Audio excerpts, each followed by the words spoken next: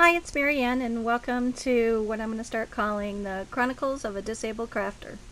If you watched my first YouTube video, you know that I talked a little bit about my funky rare disease, hyperadrenergic postural orthostatic tachycardia syndrome. HyperPOTS for short, and it's so much easier to say, so I think going forward from this point, we're just going to stick to that. I also have started a blog, the Chronicles of a Handicapped Crafter, and you can come and check that out over at www.thehandicappedcrafter.blogspot.com. So I'm sure by now you've figured out that I'm all about spreading awareness about my disease, and definitely not to be confused with the time that I told my doctor that I was all about spreading my disease.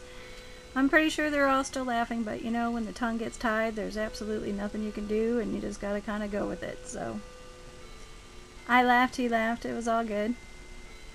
But there are a couple things that I do want to share with you today, and I told you previously that my husband built me a wonderful craft area that is made for me to be in a reclined position with everything pretty much in arm's reach. One of the obstacles that I did have was with my Cricut. Don't get me wrong, I love my Cricut, but it's big and it's heavy and it's bulky, and you really have to be sitting up to use it. So in order to use my Cricut, I would have to make him stop whatever he was doing and get it down for me, and then we would try to balance it on this board and on the corner of that board, and it would be on my lap, and oh my god, it was just too stressful. And you know, sometimes some things just aren't worth it. So I finally said to him, I said, can't you build me a wheelchair for my Cricut? And you know, he had that, boy, you missed some of your 53 bills today, didn't you, dear? And I laughed and sent him out to the garage, and about 2 hours later, this is what I got. So how cool is this? And I can take it now, and I can pull it all the way to the edge of my craft table, and then I can push it all the way back and move it all around. And I know you're probably thinking, what's the big deal of that? But let me tell you what, if you've ever been sick and you've had to ask for help, you know how hard it is, and some things you just want to do on your own. You know, you just don't want to have to be bugging everybody for every move you make. So this really gave me a lot of independence, and I can use my Cricut now, move it back and forth. As you've seen, I did it one-handed. I didn't have to sit up and strain. It comes right to the edge of my table. I can do what I need to do, push it back out of my way, and life is good.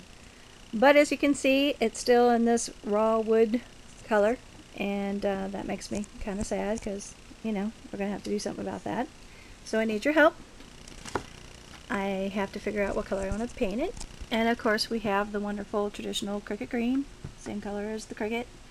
It's actually Delta's Ceramic Coat Gecko, but it's as close as I could find. Or we can pick a custom color. The first one is Bright Black Raspberry. Number 2 is Sexy Pink. Number 3 is Regal Purple. Number 4 is Amethyst Jewel. Number 5 is Cherries Jubilee. Number 6 is Modest Magenta. Number 7 is Soft Sapphire. And number 8 is Bluebird's Egg. So take a look at those, and I'd really love to hear what you think. Leave me a comment and we'll see what happens. We'll alter this Cricut wheelchair dolly thing, and who knows, maybe it might even turn out cute. I know you're probably wondering, you know, some of you may be wondering, what is a Cricut? What does she do with it? And I actually sit around wondering, what do people do without a Cricut? But that's just me. But oh wait, before we go any further, if you've ever been on the fence about wanting to get a Cricut and need like somebody to encourage you to do it, you have to go visit Mary over at Cards TV. Her YouTube channel is CardCrazy09, and let me just tell you, I have never in my life seen anybody so dedicated and so excited about every card she makes. She's made over 600 videos, all based around her Cricut and her clear stamp line. She's a sweet lady, and she's a hoot to watch. You won't be disappointed. Although the type of cards that I make are a little bit different from hers, the mojo that woman puts out there just makes me giggle, and she inspires me to be me. And really, that's what it's all about, is doing your thing, not doing somebody else's. So the two cards that I want to show you were born from the need of my two wonderful sister-in-laws, Carol and Dottie. They both had weddings to attend last fall and asked if I would make them a wedding card. So my first one I made for Carol, and it's actually a shaker card. At the top it says Cherish, and this was done with the Cricut Wedding Solution cartridge. I altered the images to fit my needs. I cut out the middle of her dress, and that's where the shaker part comes in. I put in the beads, the pearls, and the silver. All of the lace is hand cut, hand glued. All of the rhinestones and pearls are all hand glued. I have now learned that self-adhesive ones definitely are quicker, but you know, you do with what you got, and I wish you could see this card in person. It is just so pretty, and it just shines and glimmers. Really a beautiful card. On the inside, on the front side, it says congratulations, and then on this side we have the just married car, and a little section on the bottom there so you can write your well wishes.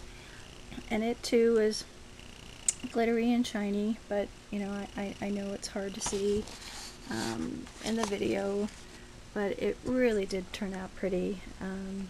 And I did get to hear that the bride and groom made a special call to Carol and just told her how beautiful that they thought the card was. So I'm really pleased with the way this one turned out. The second one was for my sister-in-law Dottie, and she actually made the cake for the bride and groom. So keeping with her theme and colors, I made her a 3-tier wedding cake card. Once again, using the Wedding Solutions Cricut cartridge and the Cricut Cake Basics. I came up with this one. It has a bride and groom on the top of the cake. Once again, I cut the images and then altered them to fit my needs. I clipped from this one and snipped from that one, and I can't even tell you really what came from which one, because I, you know, just did a lot of altering. Once again, everything, all the bling on here is hand glued. All the little flowers were hand cut.